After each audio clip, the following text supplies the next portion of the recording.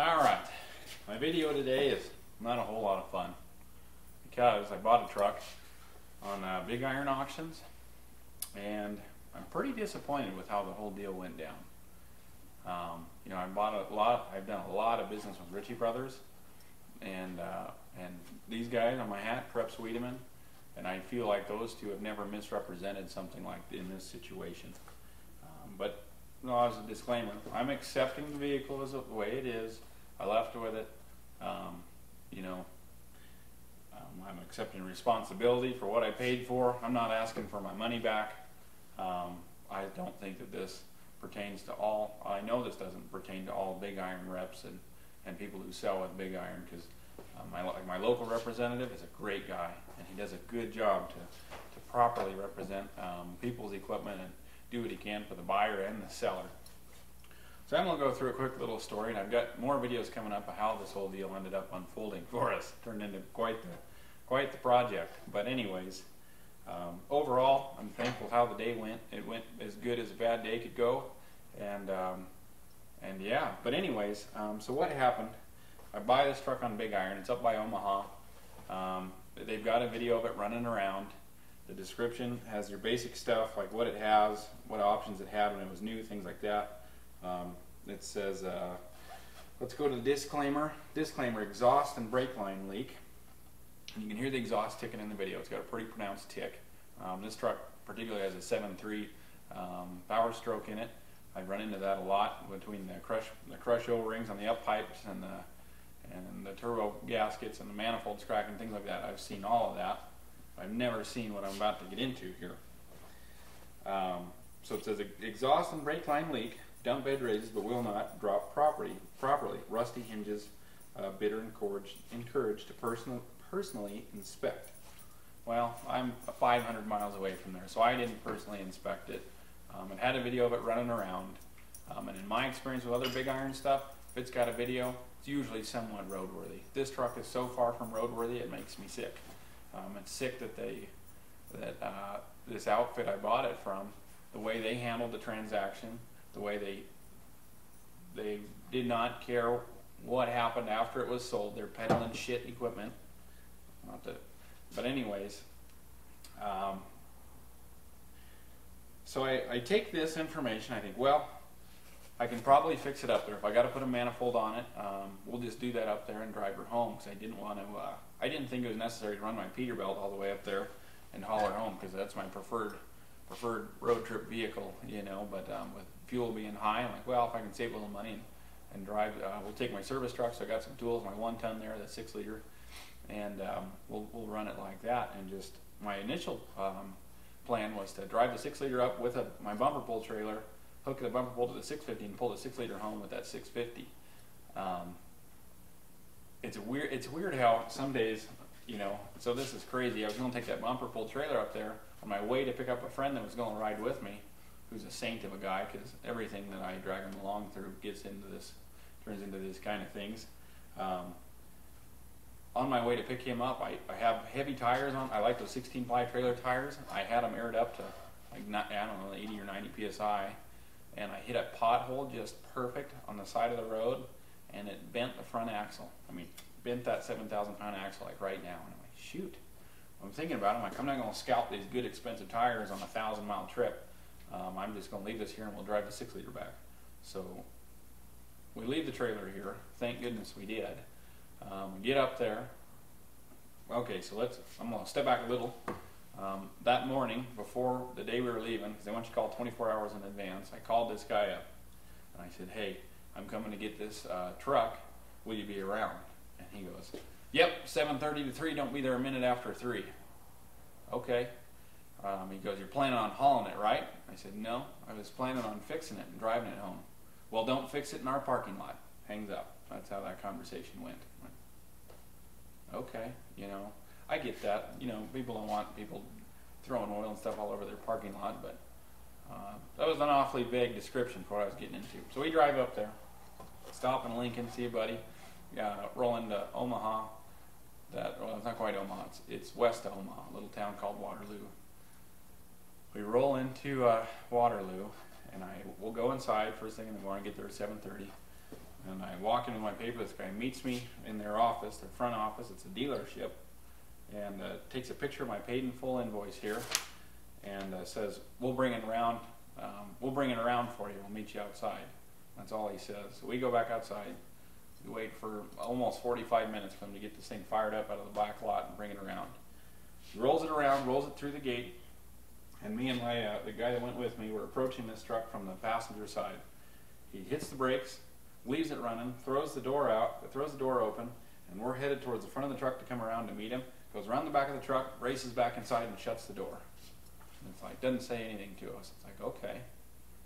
Well, it's obvious at this point, this is one of those guys, you might as well pull your pants down and talk to your own ass instead of talking to him. Because he doesn't care, whatever. So, and in my other videos about how this day went, you'll see me refer to this guy as Seabass, because that's what reminded me of, that guy named Seabass from Dumb and Dumber. Looks like him, walks like him, got an attitude like him. So anyways, Seabass here jets inside, shuts the door. It's like, well, at this point I'm realizing how this deal's about to unfold. So I'm looking for this exhaust leak, because that's my prominent power problem to get home. I walk around this truck, I roll the hood open, looking. There's nothing on the passenger side, it looks all right. Go to the driver's side, man, it's ticking hard. I look down, I'm watching the manifold looking for a crack, and I can't see anything in the manifold. It has rusted through the head and 3 exhaust ports. The size, I mean, you could put your thumb through these holes. Somebody had tried to patch one with a washer and a bolt and some of that, I think it's like that exhaust wrap. The truck is leaking brake fluid out of the master cylinder, sitting there dripping while it's running. Power steering's leaking. I mean, the hole under the cab is crusted out. It's like, golly, I saw the pictures. Well, like I said, I'm not blaming anybody. I took this responsibility on. I took the chance. But this is a buyer beware, okay? Especially if you're going to buy from a certain machinery company up by Omaha. I guess they sell a lot of stuff on Big Iron. Another outfit here in town bought a truck from them that was allegedly a runner. Kind of the same shady deal went down. By the time they got it back, they weren't able to drive it home. This truck that's getting peddled as a runner. You know, that's one thing I appreciate about Ritchie Brothers is you've got dead row. And in my opinion, both these trucks would have been dead row trucks. But anyways, they get it back. The turbo's out so bad it's pouring oil out the exhaust. Needs an engine. Needs tons of work. And these guys are whatever about it. But with Ritchie Brothers, or not Ritchie Brothers, Big Iron, here's your other disclaimer. As soon as you get in that thing and you leave the property, from what I understand from my Big Iron rep, you have accepted the condition of that vehicle and you're liable. And so I left with it, knowing that I had a chance to dispute that if I left it there. But, you know, at the same time, what's it worth disputing with guys like that are so cowardly they won't tell you what's going on. But anyways, so back to the story. We get it. I see this guy jets inside, look and find the exhaust manifold holes. Not holes in the manifold, holes in the head. I'll show you in one of the next videos. There's holes in the head. Well, I guess we'll get it out of this parking lot because I can tell this guy's already, you know those people you're just like, I don't want to be within 300 miles of you because nothing's going to go well. This is one of those guys. This is Seabass over here. He's, you know, I'm sure 10-15 minutes they're probably going to get me out of there because he's very clear. Don't work on that thing in my parking lot. Doesn't say, hey, it's not roadworthy at all. And then the brake line leak. So I've got the master cylinder leak. I'm like, golly, I could maybe make it home on that thing leaking if I just keep up on it.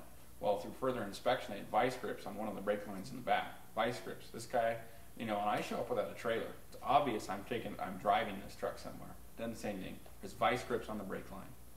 You know, and it's like, I'm thankful that this happened to me, and I'm thankful that it happened for a few reasons. One, that I'm fortunately in a place to overcome a problem like that.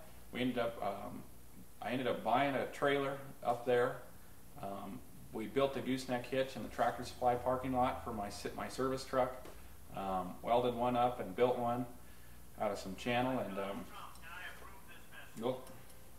anyways, built one, bought a trailer, you know,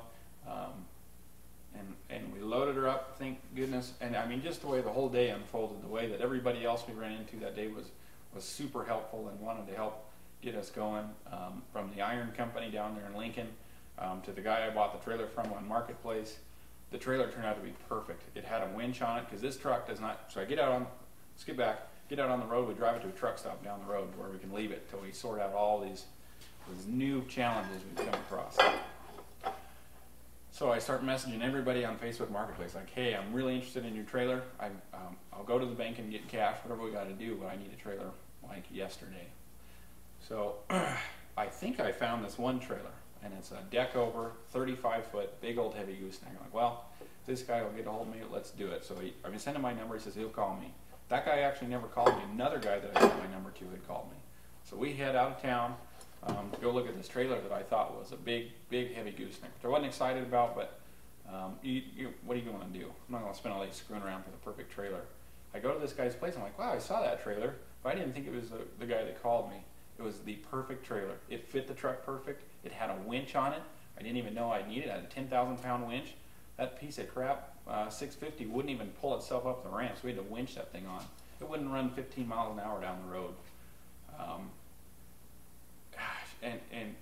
So I guess you'll see that in my other videos. It took me a little while to put it together and how the whole day unfolded. Us building the hitch, finding the trailer, going to the bank, driving between Lincoln and Omaha to get my parts wrangled up in this trailer. But everybody else we ran into that day was super helpful and really good people. And kind of the same thing with the big iron guys. There's one rep that, in my opinion, did a bad job. Does not represent the rest of the company. But you got to look out because this stuff happens. And I'm glad it happened to me. We'll recover, and I got to put a lot more money in this truck. I bought it as a flipper. I'm obviously gonna have to put heads on it, do a fair amount of rust and body work. But clean it up and sell. I want to sell this truck as when somebody comes to buy it, I don't have to tuck my tail and cower around the truck and jet back inside. It's something I put my name on and be proud of. So anyways, this is it's kind of the quick rerun of how this deal went down.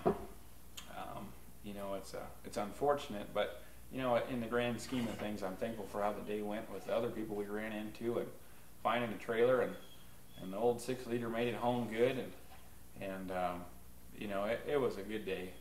But it's just a bummer that there's people out peddling crap like this. Because if I was somebody that didn't have much money and that was kind of their last little purchase to get their company going, or they depended on it and took a chance, they'd be up creek so bad it's not even funny. I wouldn't sell this truck to somebody for $2,000 right now. It's a bummer deal. I'm not saying Big Iron's a bad company. I'm not saying the company I bought it from is potentially a bad company, but they're shady. That company up there in Waterloo is shady as they get. And that salesman looks like Seabass. He's a coward of a man. But anyways, that's my quick run through. I'll put up a clip. I've had good luck with Ritchie Brothers, my favorite auction company to buy equipment from. I feel like it is the most well-represented stuff around. These guys right there, Krebs Wiedemann. They're not near as big as Big Iron. They're not as big as Ritchie Brothers, but if you buy something from them online, they do a lot of business on auction time. There's another auctioneer out of Carpenter, Dale Ely Auctioneers. Good, genuine guy. That stuff. Those are two outfits I would gladly buy something sight unseen from and take their word for it, because they're not out to screw you around. This guy, this Big Iron rep up there, yeah, and as well as the salesman at that equipment company in Waterloo, man, I wouldn't trust him any farther than I could throw him. But thanks for watching. I hope this helps somebody kind of be leery of what they're getting into with these online auctions. I've had good luck with most stuff so far. This is the first one that's like, well, you win some, you lose some. We got a lot to recover to be able to get this truck cleaned up and get it down the road as a half decent product. Yeah, that's how it went down. You can wait. We'll get a video up of how the day unfolded between building the hitch and all that other stuff. But I really appreciate you guys watching, and I'll do another video here soon of what the condition of this truck, and it's crazy. It's a crazy deal. But just beware on them online auctions. It's a real bummer that they did this. But I'm glad it happened to me and not somebody else. And God blessed us the rest of that day. It was a good day. So thanks for watching.